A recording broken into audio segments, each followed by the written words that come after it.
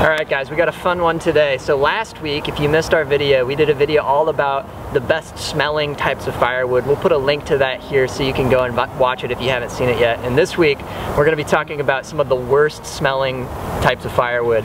And so, if you've ever had a campfire and it just smells terrible, like it's just like, it smells like something like roadkill or something like a skunk or something like that, then you might have burned one of these types of firewood. So there's 4 in particular that we're going to talk about.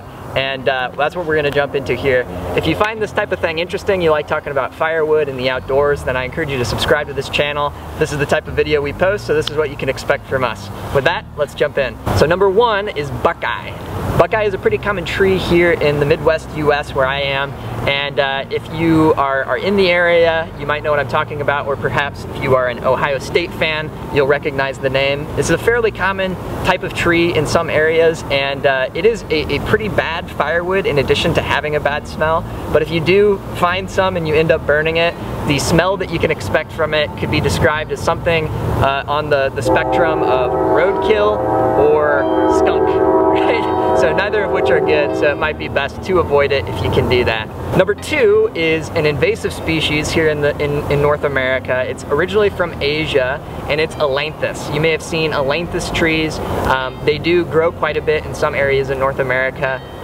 But it's not good for sort of the native trees. It kind of can take up some of the habitat and cause some problems. But it also happens to be a pretty bad firewood, and it has a pretty bad smell. As far as the smell goes, what to compare it to, it is pretty similar to buckeye. It sort of has that roadkill, like nasty, sort of just gross, I don't know how else to describe it, sort of dead, gross, decaying smell. It's not good, so it's not good for campfires and burning outside especially. Firewood number 3 is maybe a little bit unfair in calling it a bad smelling firewood because it isn't inherently bad smelling. It only smells bad if it's growing next to something or in something that has a bad smell.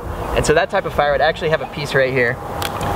It's this guy right here, and this is elm.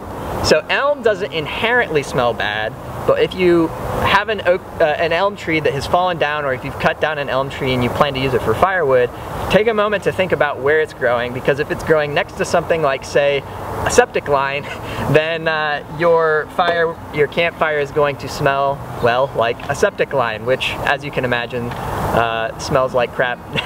no pun intended. It's just gonna smell bad. And then firewood number 4, that's gonna kind of round out this list of bad smelling firewoods, is pretty similar to elm in that it's not inherently bad smelling, but it does tend to absorb the smell of whatever it's growing in or next to, and that is silver maple.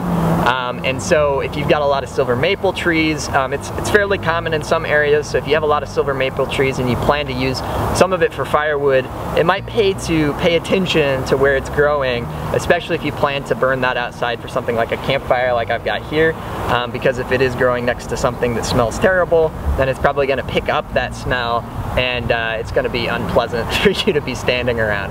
So those are 4 bad smelling firewoods. If you think that I've missed one, or if you can think of one that I haven't named here that has a really bad smell, leave it in the comments for me. I'd love to hear what you have to say. And if you found this interesting, like this kind of chat around the campfire about bad smelling wood, then hit the like button for us, and we'll look forward to seeing you in our next video.